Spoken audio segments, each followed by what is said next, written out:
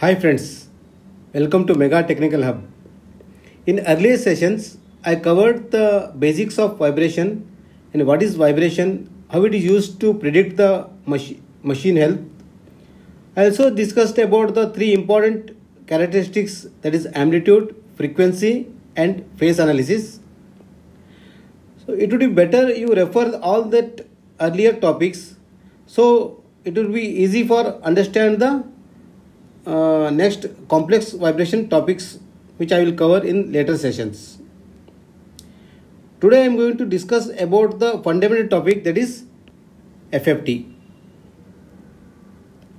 FFT is nothing but fast Fourier transform.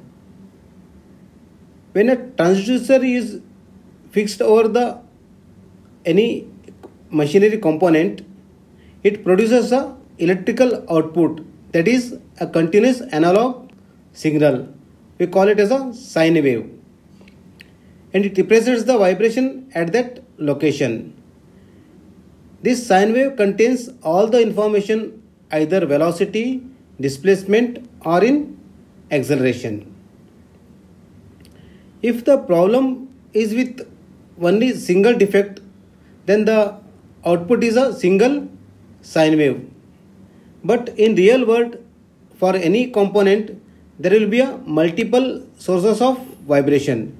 Unbalance, looseness, there may be blade pass frequency, there may be a bad bearings. All these multiple sources of vibration, it produces the complex wave. This complex wave gives overall vibration.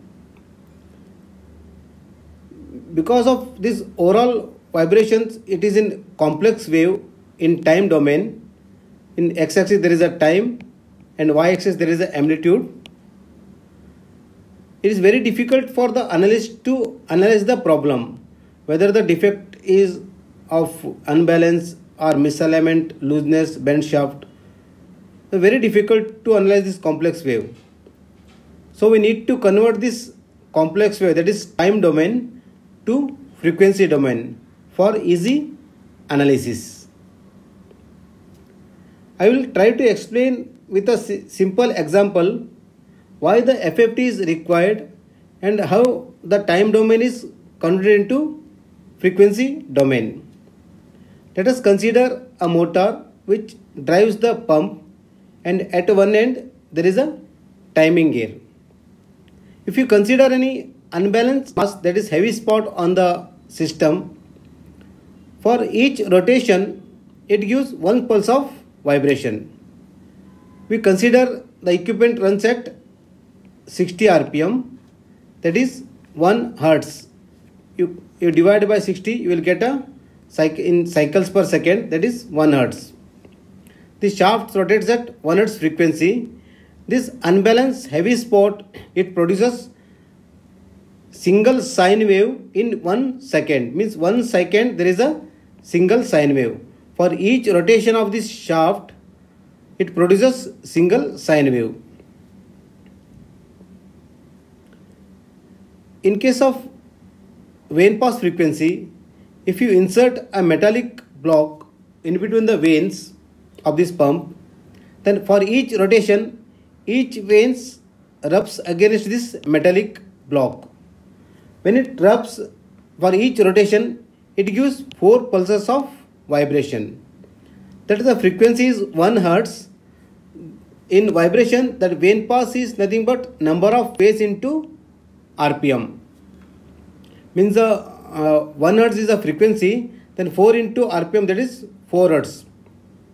For each second, you will get 4 cycles of vibration in case of vane pass frequency. That is 1, 2, 3, 4. 4 cycles per second. There is a timing gear at the end of the pump. If any problem in the teeth of the gear, then it gives the gear mesh frequency, it is number of teeth into rpm. If you consider the 12 number of teeth in each gear, the frequency is rotating frequency is 1 hertz, then the gear mesh frequency is 12 into rpm. It is 12 cycles per second. Each second there are 12 cycles in the time waveform. 1, 2, 3, 4, 5, 6, 7, 8, 9, 10, 11, 12. There are 12 cycles per second for 1 second.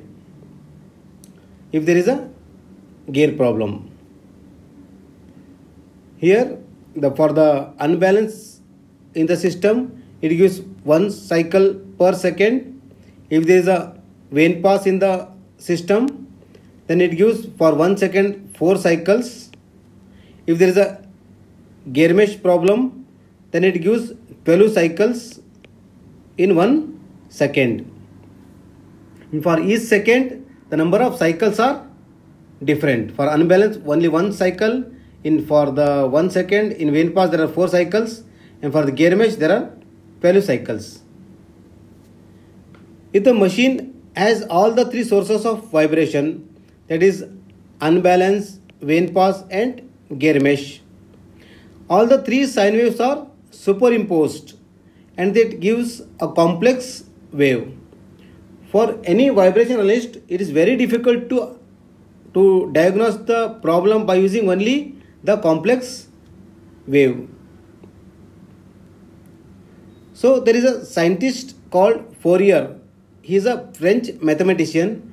In 1920, he developed an equation which turns a complex wave to simpler waves.